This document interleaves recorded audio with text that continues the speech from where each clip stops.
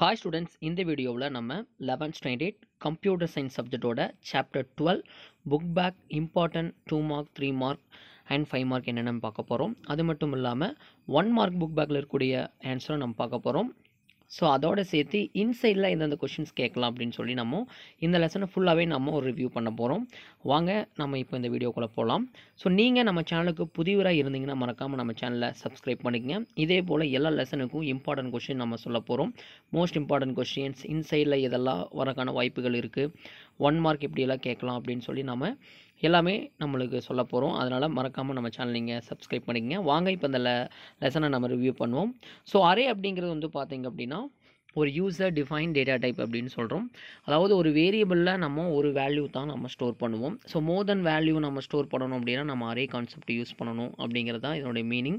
So what is array அப்படின்னு கேட்டிங்கன்னா நீங்கள் மேலே இங்கே போல்டாக கொடுத்துருக்காங்களே, ஸோ அதவே நீங்கள் எழுத ஆரம்பிக்கலாம். அதே போல் வந்து பார்த்திங்கன்னா டைப்ஸ் ஆஃப் அரே அப்படிங்கும்போது இந்த கொஷின் நீங்கள் எழுதிக்கிங்க. ஸோ 1 டைமென்ஷனல் அரே அப்படின்னு ஒரு இன்சைடில் கேட்டாங்க அப்படின்னா நீங்கள் அரேயோட சின்டாக்ஸ் எழுதலாம். சிம்பிளஸ்ட் வே ஆஃப் அரே நார்மலாக நம்ம பண்ணக்கூடியது வந்து 1 டைமென்ஷனல் அரே தான். ஸோ அதுக்கான சின்டாக்ஸ் சின்ன எக்ஸாம்பிள் வந்து இந்த இன்ட் நம் அப்படின்னு இருக்குல்ல, ஸோ டெஃபினிஷன் சின்டாக்ஸ் எக்ஸாம்பிள் எழுதினாவே உங்களுக்கு 2 மார்க் அப்படின்னு ப்ரொவைட் பண்ணிடுவாங்க. ஸோ அப்போ அரே அப்படின்னு போகும்போது நம்ம மோர் தென் வேல்யூ நம்ம ஸ்டோர் பண்ணலாம். ஃபார் எக்ஸாம்பிள் இங்கே ஒரு எக்ஸாம்பிள் கொடுத்துருக்கேன் பாருங்கள்.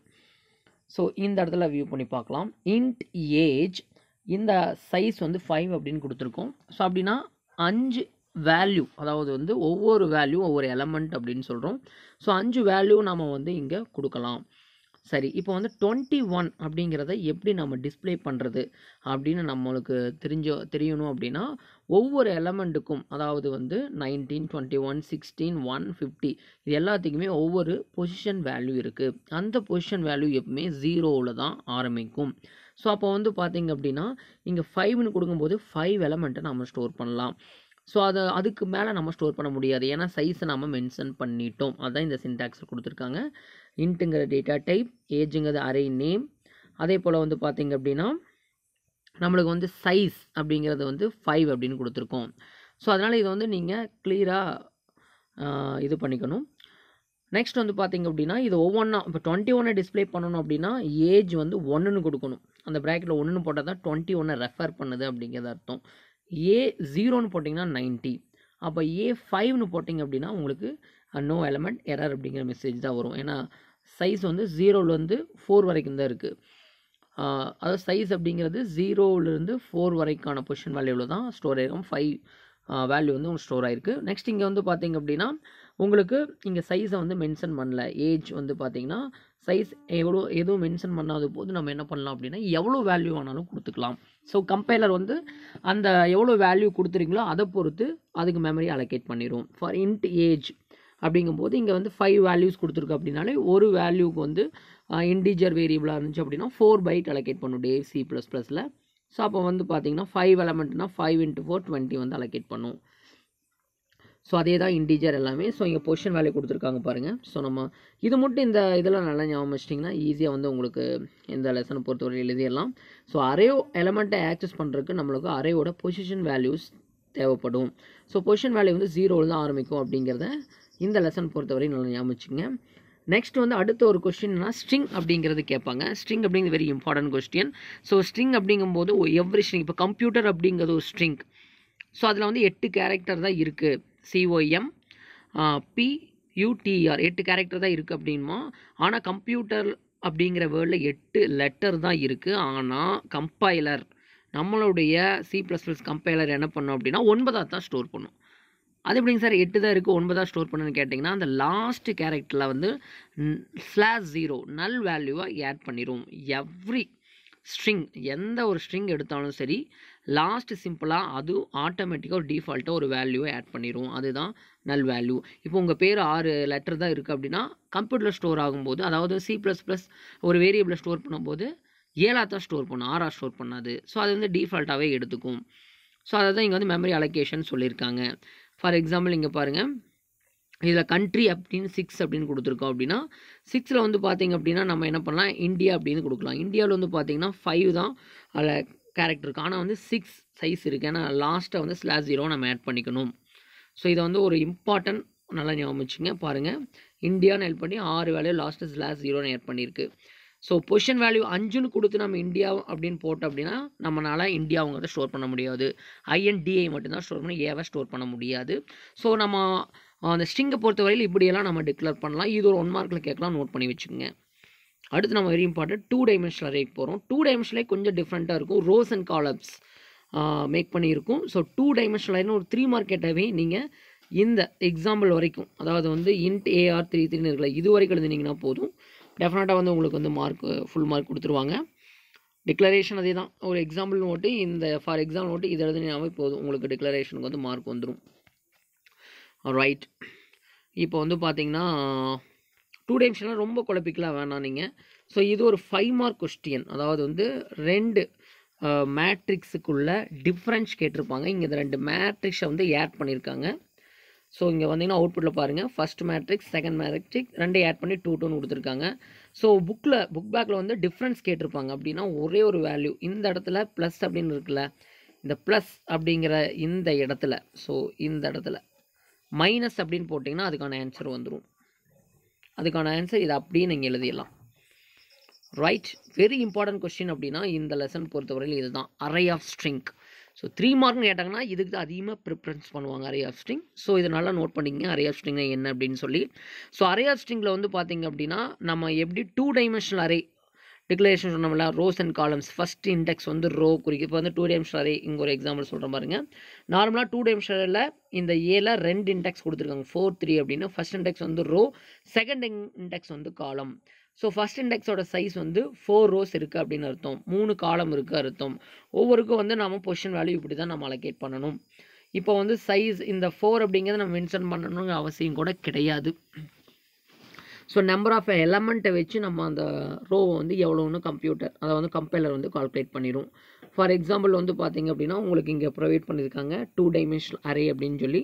ஒவ்வொன்றும் வந்து பார்த்தீங்கன்னா 3 அப்படின்னு காலம் கொடுத்துங்காட்டி 3 காலமாக பிரிச்சிருக்காங்க. பட் ரோ வைஸாக தான் நம்ம என்ன பண்ணுறோம் அப்படின்னா நம்ம வந்து டேட்டாவை ஸ்டோர் பண்ணணும். ஃபார் எக்ஸாம்பிள் இங்கேயே பாருங்கள். ஸோ ஃபார் எக்ஸாம்பிள் நான் ஒரு சின்ன ஒரு எக்ஸாம்பிள் இங்கே உங்களுக்கு எழுதி காமிக்கிறேன். ஸோ இதில் வந்து பார்த்தீங்கன்னா ஈக்குவல் டு, சரி ஓகே. ஸோ உங்களுக்கு வந்து பார்த்தீங்கன்னா இந்த எக்ஸாம்பிள் வந்து பார்த்தீங்கன்னா உங்களுக்கு இப்போ இதில் டைப் பண்ணுறதுக்கு ரொம்ப இதாக இருக்குது. ஸோ இந்த வீடியோ நீங்கள் வாட்ச் பண்ணிட்டு இருந்தீங்க அப்படின்னா கீழே ஒரு வீடியோ நானே வந்து எழுதி போடுறேன், 2 டைமென்ஷனல் அரே எப்படி ஒர்க் பண்ண அப்படின்னா அந்த வீடியோ கண்டிப்பாக பாருங்கள். 2 டைமென்ஷனில் 4 3ங்கிறது 4ங்கிறது ரோ, 3ங்கிறது காலம். அப்போ எத்தனை எலமெண்ட்டை ஸ்டோர் பண்ணலாம் அப்படின்னு கேட்டிங்கன்னா 12 எலமெண்ட்டை ஸ்டோர் பண்ணலாம். 12 அப்படிங்கிற மாதிரி தான் இங்கே பாருங்கள், 12 எலமெண்ட் ஸ்டோர் பண்ணலாம். இதில் A00 அப்படிங்கிற ஃபஸ்ட் எலமெண்ட் அதோடைய position value, A01 second எலமெண்ட்டோட position value, A02 அப்படிங்கிறது தேர்ட் எலமெண்ட்டோட பொசிஷன் வேல்யூ. அதுக்கப்புறம் ரோ வந்து நம்ம அடுத்து கீழே எழுதணும். ஸோ காலம் வச்சே நம்ம ரோவை வந்து டிஃபைன் பண்ணிடலாம். 3 காலம் போட்டு 4 ரோவை நீங்கள் போட்டுக்கலாம். ரைட், அரே ஆஃப் ஸ்ட்ரிங் அப்படிங்கும்போது நம்மளுக்கு ஃபஸ்ட் இண்டெக்ஸ் வந்து எதை சொல்லுது அப்படின்னு பார்த்தீங்கன்னா எவ்வளோ ஸ்ட்ரிங்கை நம்ம லோட் பண்ணலாம். இப்போ கம்ப்யூட்டர், இந்தியா, பாகிஸ்தான் அப்படிங்கிற ஒரு ஸ்ட்ரிங், இதெல்லாமே ஒவ்வொரு ஸ்ட்ரிங், எத்தனை ஸ்ட்ரிங்கை நம்ம லோட் பண்ணுறங்கிறது ஃபஸ்ட் இண்டெக்ஸோடது. நெக்ஸ்ட் வந்து ஒவ்வொரு ஸ்ட்ரிங்கும் எவ்வளோ லென்த்து, இப்போ கம்ப்யூட்டர் அப்படிங்கிறது 8, ஸோ எவ்வளோ லென்த் இருக்கலாம், மேக்ஸிமம் லென்த்தை டிஸ்பிளே பண்ணுறது செகண்ட் இண்டெக்ஸ். இங்கே வந்து பாருங்கள் ஒரு எக்ஸாம்பிள், கேரக்டர் சேர் அப்படின்னு கொடுத்துருக்கோம், டேட்டா டைப், நேம்ங்கிறது அரேயோட வேரியபிள், 6 10 அப்படின்னு கொடுத்துருக்காங்க. அப்படின்னா 6 ஸ்ட்ரிங்கை நம்ம லோட் பண்ணலாம். ஃபார் எக்ஸாம்பிள் நான் வந்து இந்தியா, பாகிஸ்தான், ஸ்ரீலங்கா, பங்களாதேஷ், ஆஸ்திரேலியா, இங்கிலாந்து சொல்லி ஸ்ட்ரிங்ஸை நான் ஆட் பண்ணுறேன். அதனுடைய லென்த் வந்து 5 அப்படின்னு கொடுத்துட்டுன்னு வைங்க, நான் எந்த ஒரு நேமையும் ஃபுல்லாக எழுத முடியாது. இப்போ இந்தியான்னு எழுதுனா INDI அது வரைக்கும் எழுத முடியும், ஏன்னா லாஸ்ட்டில் ஸ்லாஷ் 0 ஆட் பண்ணும். ஸோ அதனால் நம்ம செகண்ட் இண்டெக்ஸோட வேல்யூ ஒரு அதிகமாக கொடுத்துட்டிங்கன்னா எந்த பிரச்சனையும் கிடையாது. ஸோ அதை வந்து நம்ம நோட் பண்ணிக்கணும். ஸோ இதில் ரொம்ப குழப்பிக்கொண்டா ரொம்ப ஈஸியான ஒன்று தான்.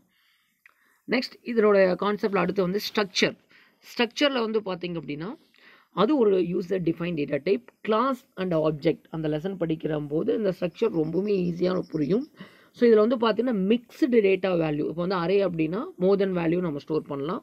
ஒரே டைப்பில் சேம் டைப்பில் தான் இருக்கும். இண்டிஜர்னா இண்டிஜராக தான் இருக்கும், ஃப்ளோட்னா ஃப்ளோட்டாக தான் இருக்கும், ஸ்ட்ரிங்னா ஸ்ட்ரிங்காக தான் இருக்கும். ஸோ எல்லாமே காம்பினேஷனில் வரணும் அப்படின்னா நம்ம ஸ்ட்ரக்சர் அப்படிங்கிறத உருவாக்கி வைக்கணும். ஸ்ட்ரக் அப்படிங்கிற கீவேர்டு யூஸ் பண்ணி நம்ம ஸ்ட்ரக்சரை உருவாக்கி வைக்கணும். ஸோ ஸ்ட்ரக்சருக்கான சின்டாக்ஸ் அண்டு அதுக்கான டெஃபினிஷனும் இதே எழுதலாம். Structure is declared using keyword struck the syntax of following அப்படின்னு சொல்லி இதை நீங்கள் கிளியராக எழுதிக்கணும். இதிலிருந்து லாஸ்ட்டாக வந்து ரெஃபரன்ஸ் நேம் வரைக்கும். அதுக்கப்புறம் அதோடைய எக்ஸாம்பிள் இது எழுதுனாவே உங்களுக்கு 3 மார்க் அப்படிங்கிறது ப்ரொவைட் பண்ணிடுவாங்க. ஸோ வந்து ஸ்ட்ரக்சர் எப்படியெல்லாம் டிஃபைன் பண்ணலாம், ஸ்ட்ரக்சருக்கு எப்படி மெமரி அலோகேட் பண்ணுவாங்க அப்படிங்கிறதெல்லாம் இதில் கேட்டிருப்பாங்க. ஸோ புக் பேக் 1 மார்க் வாங்க. ரைட், ஃபர்ஸ்ட் 1 மார்க் அப்படிங்கிறது வந்து பார்த்தீங்க அப்படின்னா which are the following is a collection of variable same data type அப்படின்னாவே உங்களுக்கு தெரியும், தட் இஸ் அரே. நெக்ஸ்ட் வந்து ஏஜ் அப்படிங்கிறது சைஸ் கொடுக்கல, அதாவது வந்து அரே வேரியபிள்னு தெரியுது பட் சைஸை மென்ஷன் பண்ணல, that not matter. How many elements R there in arena எலமெண்ட்டை count பண்ணுங்க. 1 6ங்கிறது ஒரு எலமெண்ட், 19ங்கிறது ஒரு எலமெண்ட், 20ங்கிறது ஒரு எலமெண்ட், 18ங்கிறது ஒரு எலமெண்ட் அண்ட் 2 அப்படிங்கிறது ஒரு எலமெண்ட். அப்போ வந்து எலமெண்ட் கவுண்ட் பண்ணால் 5 எலமெண்ட் இருக்குது. அப்போ ஆன்சர் 5. நெக்ஸ்ட் வந்து சிஇன் அப்படின்னு போட்டு n(3) அப்படின்னு கொடுத்துருக்காங்க. அதாவது அரேயோட சைஸ் கிடையாது, அரேயோட தேர்ட் எலமெண்ட் அப்படிங்கிறதும் கிடையாது. இந்த இடத்துல நல்லா வச்சுக்கோங்க. 4th எலமெண்ட் அது அக்செப்ட் பண்ணுது. For example n0ங்கிறது first element, n1ங்கிறது second element, n2ங்கிறது third element, அப்புறம் n3ங்கிறது ஃபோர்த் எலமெண்ட். அதாவது வந்து டிக்ளரேஷன் மட்டும்தான் நம்ம வந்து சைஸ், அது தனியாக எடுத்துட்டேன் அப்படின்னா அது வந்து பொசிஷன் வேல்யூ. இப்போ A0ங்கிறத ஃபர்ஸ்ட் எலமெண்ட், n3ங்கிறது ஃபோர்த் எலமெண்ட். அவங்களுக்கு தெரியும் ஸ்ட்ரிங்கோட எண்டில் /0 அப்படிங்கிறது ஆட் ஆகும். 5th ஒன் அப்படிங்கிறது வந்து பார்த்தீங்கன்னா ஸ்ட்ரக்சர் டெர்மினேட் ஆகிறது வந்து semicolon. What will happen when the structure is declared? So structure declare பண்ணும்போது ஒரு வேரியபிளுக்கு வந்து வேல்யூ அலோகேட் ஆகாது. நம்ம அந்த ரெஃபரன்ஸ் போட்டால் மட்டும்தான் வேரியபிள் அலோகேட் ஆகும். ஸோ அதனால் என்ன சொன்னால் it will allocate the memory. அதாவது வந்து ஃபர்ஸ்ட் ஒன் ஆப்ஷன் பார்த்தீங்க, it will not allocate any memory, it will allocate the memory, it will be declared and இனிஷியலைஸ்டு, it will be declared. அப்படின்னா option A தான் கரெக்டாக. It will not allocate any memory. So அப்போ எப்போ தான் memory வந்து ஸ்ட்ரக்சருக்கு இருக்கக்கூடிய வேரியபிளுக்கு allocate ஆகும் அப்படின்னா வென் நம்ம வந்து ஆப்ஜெக்டை க்ரியேட் பண்ணுறதா ரெஃபரன்ஸ் நம்பர்னு போடுறோம்ல, ஸோ அது ரெஃபரன்ஸ் போட்டால் மட்டும்தான் நம்மளால் என்ன பண்ணணும்னா அது மெமரியை அலோகேட் பண்ண முடியும். ஃபார் எக்ஸாம்பிள் இங்கே அந்த 7th ஒன்லேயே டீன்னு போட்டால் தான் அந்த ஹவர்ஸ் மினிட் செகண்டுக்கெல்லாம் மெமரி அலோகேட் ஆகும். டீன்னு போடாமல் வரைக்கும் அலோகேட் ஆகாது. ஸ்ட்ரக்சர் டிக்ளரேஷன் கொடுத்து using above declaration refers to the second எப்படி ரெஃபர் பண்ணலாம் அப்படின்னா t.seconds அப்படின்னு ரெஃபர் பண்ணலாம், D option. Next 8th one அப்படிங்கிறது எது ப்ராப்பர்லி டிஃபைன்டு அப்படின்னு கேட்டாங்கன்னா last one, D option. 9th ஒனுக்கு வந்து பார்த்தீங்கன்னா என்ன ஆன்சர் அப்படின்னா using above declaration which are the following statement is correct. So அப்படின்னா அது ஈஸியாகவே சொல்லிடலாம், statement A is the correct. Next வந்து பார்த்தீங்கன்னா வென் ஆக்சஸிங் ஸ்ட்ரக்சர் மெம்பர்ஸ் அப்படின்னா நம்ம அதை identify the left dot operator is the name of structure variable. ஓகேங்களா. லெஃப்ட் சைடு வந்து பார்த்தீங்க அப்படின்னா when accessing structure member the identifier to left of the dot operator is name of the structure tag. ஓகேங்களா, நான் வந்து தப்பாக சொல்லியிருக்கேன். Right side தான் ஸ்ட்ரக்சர் வேரியபிள் இருக்கும், லெஃப்ட் சைடு ஸ்ட்ரக்சரோட நேம் இருக்கும். ஸோ நேமுக்கு இன்னொரு பேர் தான் டேக். ஸோ இதில் இம்பார்ட்டன்ட் 2 மார்க் அப்படிங்கிறது பார்த்தீங்க அப்படின்னா உங்களுக்கு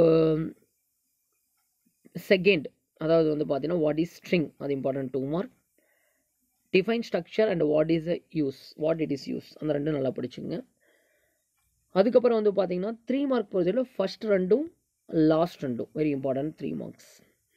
ஸோ இந்த டிஃபரன்ஷியேட் கொஸ்டின் சொல்லியிருந்தேன். ஃபஸ்ட்டு மேட்ரிக்ஸ்க்கான எக்ஸாம்பிள் வந்து பார்த்தீங்கன்னா அந்த 216 நினைக்கிறேன், அந்த கொஸ்டின் நல்லா பார்த்துக்குங்க.